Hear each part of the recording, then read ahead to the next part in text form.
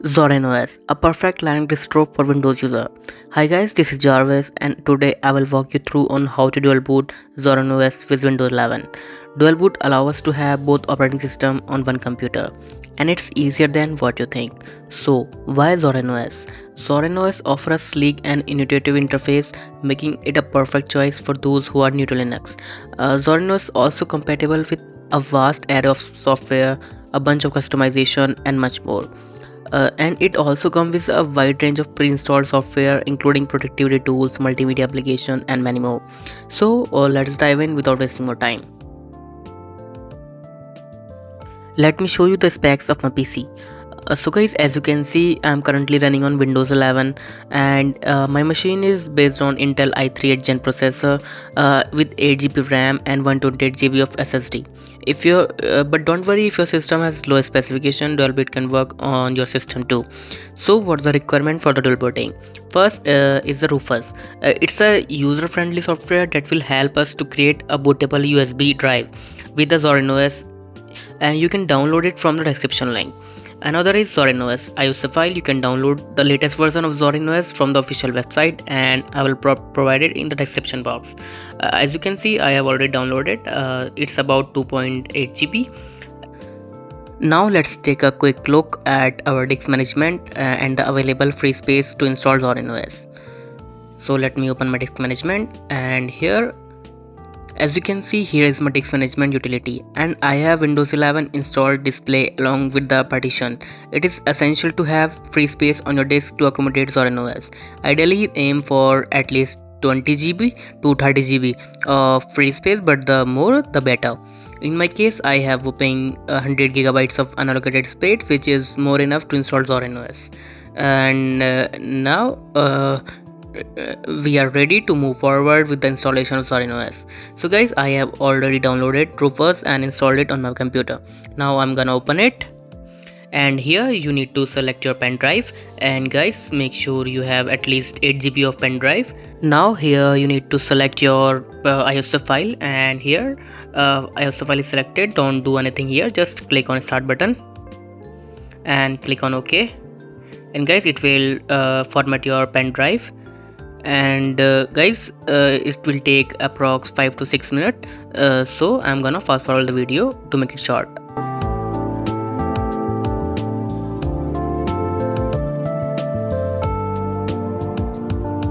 A few moments later. So our pen drive has been successfully transformed into a bootable device using Rufus. Now let's check it out in file manager. Let me open my file manager, and here, as you can see, device name or pen drive name is changed to Zorin OS, indicating that we are ready to installation for the Zorin OS, and these are the files which are required to install Zorin OS. Now it's time to restart the computer. So let me click on restart to restart my computer. So as the computer restart, pay close attention to the screen. You have to boot the device into the boot menu. Different manufacturer had different key, so in my case it's F12, so I'm gonna press repeatedly as the computer start up to access the boot menu. Now my device is now boots up into the boot menu. Here you need to select your pen drive and hit enter. It will take you to the installation process. So here, as you can see, the multiple options: try and install, save graphics, NVIDIA. Now I am gonna press on try and install Zorin OS, and guys, it will take time, so I'm gonna fast forward the video.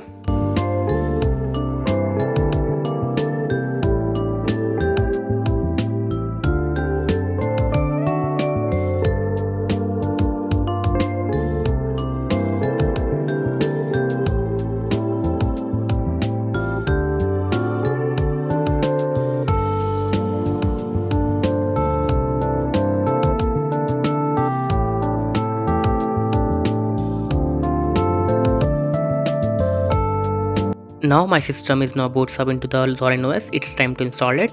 First you need to select your language and keyboard, and here you can select any option you want. I'm gonna select install third-party software and click on continue. Now guys, this is the crucial step in the installation of Zorin OS. Here you can see various options to install Zorin OS. We will focus on something else option which allow us to install Zorin OS alongside Windows 11 and give us more control over the partitioning process. So I'm gonna click on continue. Now as you can see, we have the disk partitioning screen in front of us. Locate to the unallocated space or any unused partition that you want to allocate for Zorin OS. I'm gonna select for here is my free space, which is about 100 GB. Now guys, first you need to click on plus option, and here we need to create a partition which is for EFI partition. Typically it is about 200 MB in size, and it is used to store the boot file and configuration data for the operating system. It plays a crucial role in the role of system boot process. And here you need to select EFI system partitioning and click on OK. And it will create a partition for EFI. As you can see, our partition is now created. Now it's time to create to the next partition, which is swap partition. Guys, swap partition is used by the operating system to temporarily store data when the RAM is full. So let's create a swap partition. Here I'm gonna create for 1 GB. This should be sufficient for the most system, but you can adjust the size based on your specific requirement. And here you need to select swap and click on OK. It will create a swap partition. Now we have created EFI and swap partition. It's time to move to the final partition, which is the root partition. And guys, in root partition is the place where the core operating system files and the user data will be stored. Let's allocate the remaining free space for the root partition. And here you need to select ex2 file system, and here you need to select the root and click on OK.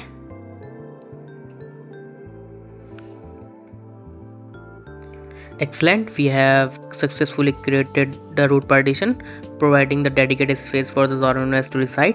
Now guys, in the bootloader installation configuration, you will see a drop down or a list of devices where the bootloader can be installed. You need to select your disk where you have installed Zorin OS.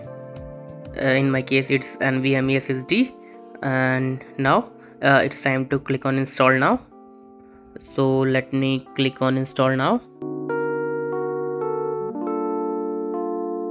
Now here you can review a partition for swap ext2 and boot partition and click on continue. And guys, it will take you to select the region, so let me wait for it. So guys, here you need to select your region. I'm gonna select my country, Kolkata, and click on continue. Now guys, after selecting a region, you will be prompted to set a password for the Zorin OS user account. Choose a password that you will easily remember. Now that you have selected your region and password, it's time to sit back, relax, and let the Zorin OS installation process to do its magic. Enjoy a cup of coffee or engage in another activity, as it will take approx 6 to 8 minutes. So I'm gonna fast forward it.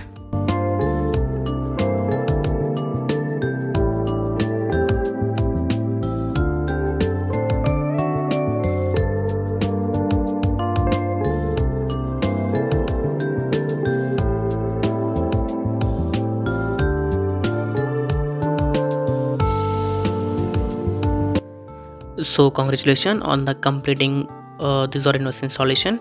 And now guys, I'm gonna click on continue testing because I need to save my video, and then I'm gonna restart my computer to see the dual boot power with the Zorin OS bootloader. Now let me show you the first setting, and here as you can see the device name is Zorin, and OS name is Zorin OS 16.2, and OS type is 64-bit. Now it's time to restart the computer.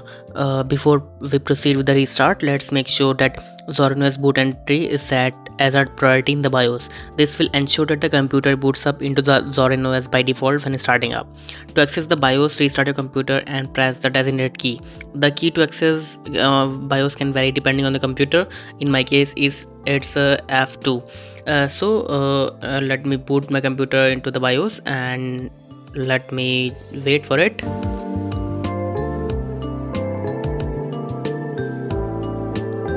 So as you can see, my device is now boots up into the BIOS. Now navigate to the boot or bootloader section. Here you will see a list of boot devices or boot entries. Find the Zorin OS, and if it's not already on top, select it and move it to the top. In my case, it's already on top, so I'm gonna restart my computer. So as you can see, my device is already boots up into the Zorin OS. And now let me run on Zorin OS and hit enter, and it will boot the device into the Zorin OS. So let's wait. So guys, as you can see, my device is now boots up into the Zorin OS, and here is the intro screen. Let me click on no thanks, and here you can see the multiple options, like you can choose your desktop appearance and much more. And now let me boot the device into the Windows. First I need to restart my computer, so I'm gonna restart it.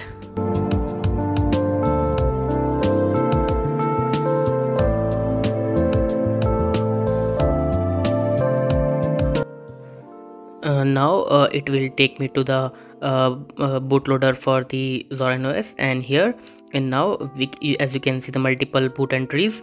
Now it's time to boot the device into the Windows by hit enter on the Windows boot manager option. So let me click on enter, and now guys, it will boot the device into the Windows. So let's wait. So guys, yes, congratulations, we have successfully dual boot Zorin OS with Windows 11. Guys, I hope you like this video. If you like this video, give it a big thumbs up. Don't forget to subscribe to the channel. Thank you for watching Tech Jarvis.